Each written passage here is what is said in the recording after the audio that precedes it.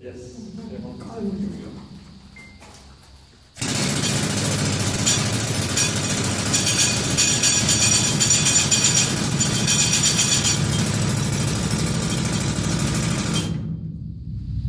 Whoa, you can hear it rumble through the rock.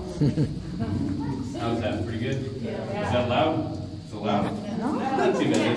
That's only about 5 seconds. It's pretty loud.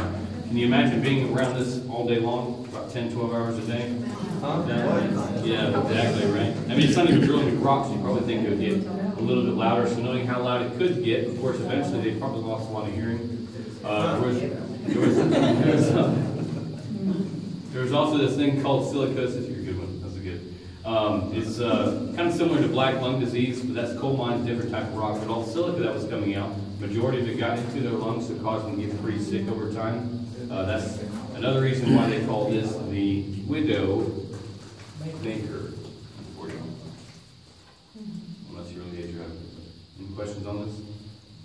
No? Overall, any questions? I guess you're really quiet now. If you actually go about 80 feet down here to the right, where the main entrance for the miners first started hard rock mining, goes again to the right where the elevator shaft is that reaches those other levels. It goes again to the left, and after that kind of has a spiderweb effect of mine shafts.